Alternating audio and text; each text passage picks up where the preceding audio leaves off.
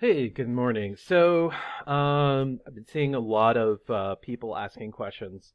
How can I register a user using Jetengine or Crocoblocks? So, I made a video.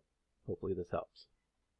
Uh, the simple way that you can actually uh, build a form using Jetengine is in the left-hand column in your navigation, go down to Jetengine, make sure Jetengine is highlighted, and then you want to make sure Forms is checked. Once it's checked, hit Save, and that is literally the beginning of this. So then, let's reload. It's already here, but you do have to reload. Then go to Forms. Now, I already started one. I'm going to go ahead and trash this so that you guys can see the process from beginning to end. So we're going to do add new form. All right, so now we're going to say, all right, we're going to call this user registration. Oh boy, I keep misspelling that.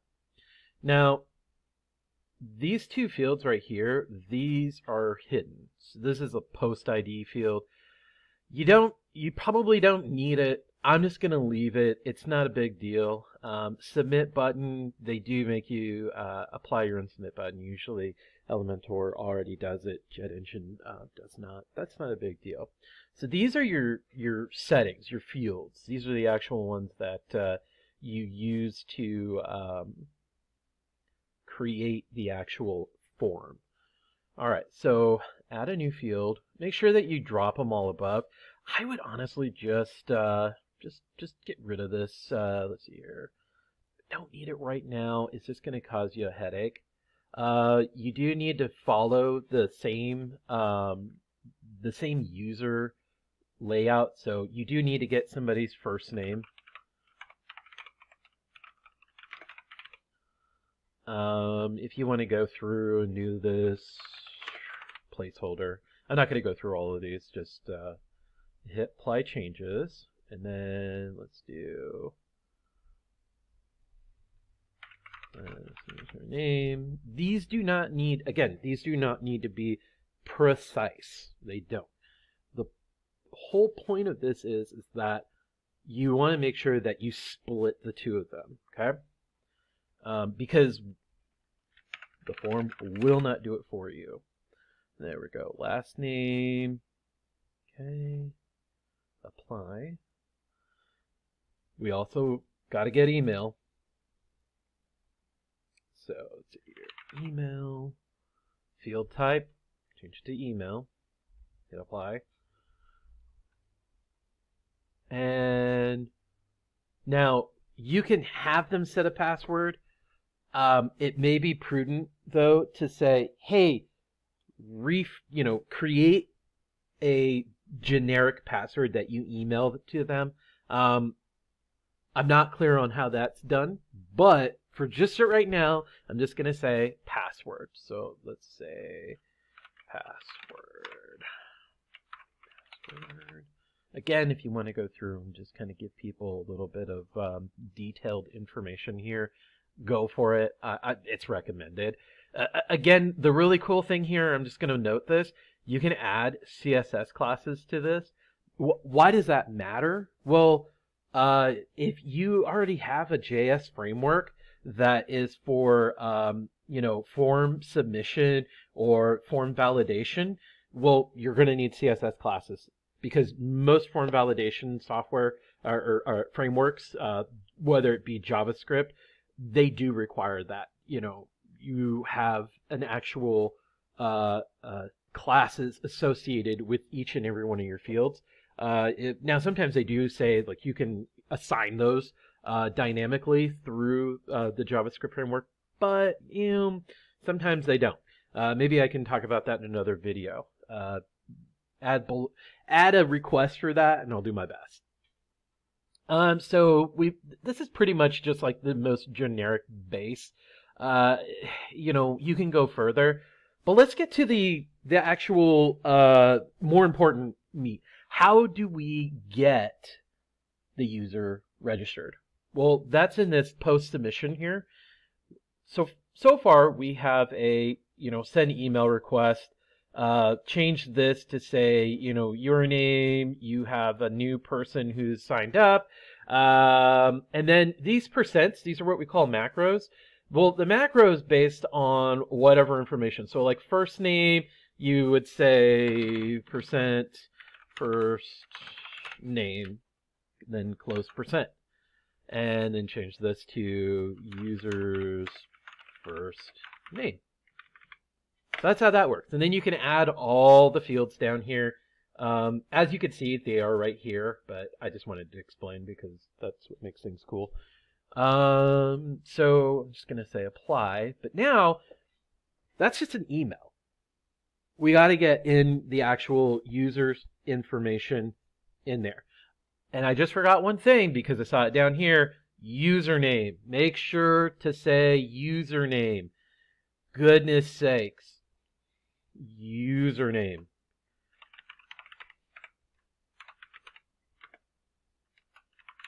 Okay. Sweet. Okay. So back to here. Hit add notification. We're going to hit the edit.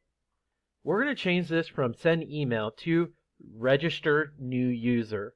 And I mean, let's just go through these real quick here.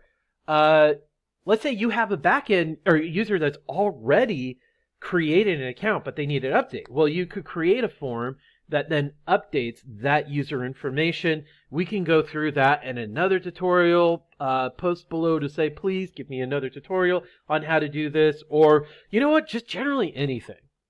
I'm falling in love with Crocoblocks. I'm not going to sing you a song about it, but it's a pretty amazing program.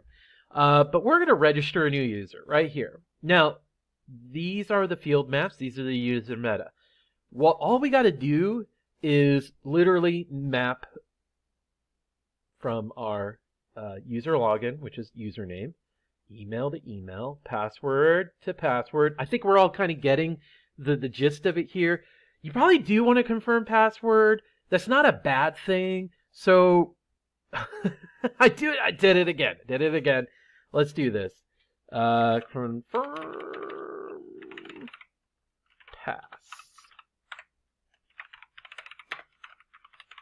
Okay, so I believe, and I'm hopefully I'm not going to bite it here, but you should be able to check those two fields. I'm not going to do it right here, but we're just going to go confirm password, first name, last name. Do you need a user URL? Probably not. I wouldn't worry about it. Now, there it is, user roles. So you can create certain user roles. You will need an actual extra plugin that'll do that. I can give you some, of my own opinions on what plugins I would do. But yeah, no, you can assign and say, you know what, this person's going to be an author, contributor, a subscriber. Clearly, you don't want an admin because, I mean, that's just website suicide. Hold on, hydrate. Gotta hydrate when you talk so much. But yeah, I would just say, most people author. It's mid-tier. They can do posts. They could pretty much do, most basic items. If you don't want them to do that, if you don't want them to have any access rights to the back, make them an editor. Okay? And you can also write a simple PHP script that forbids them from the WP admin. It's pretty easy to do, not too difficult. So now you set user meta fields to save appropriate form fields into post ID. That's again, that would be going to the each one of these. Again, we have it over here in the send email, but this is pretty much it. The difference between a user meta and a field map is that, let's say you created a custom user interface, and I don't know, maybe you've got a website where you've got buyers and you got sellers, and you want to get like the buyer and the seller's information.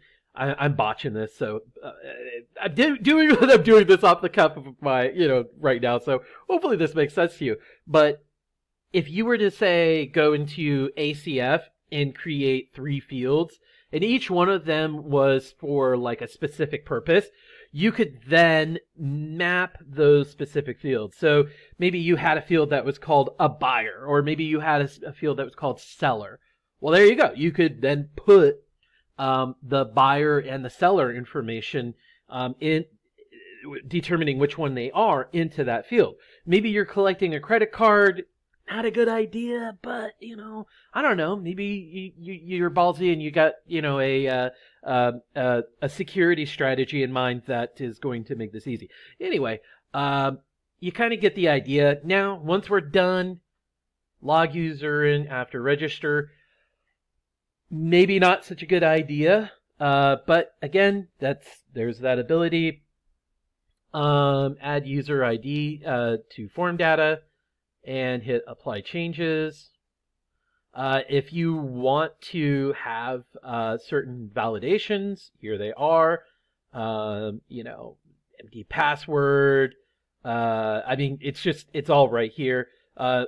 Password mismatch, that's probably definitely one you want to have. By the way, did I set that as I did not? Oh, there we go. Okay. Yeah, so that's it.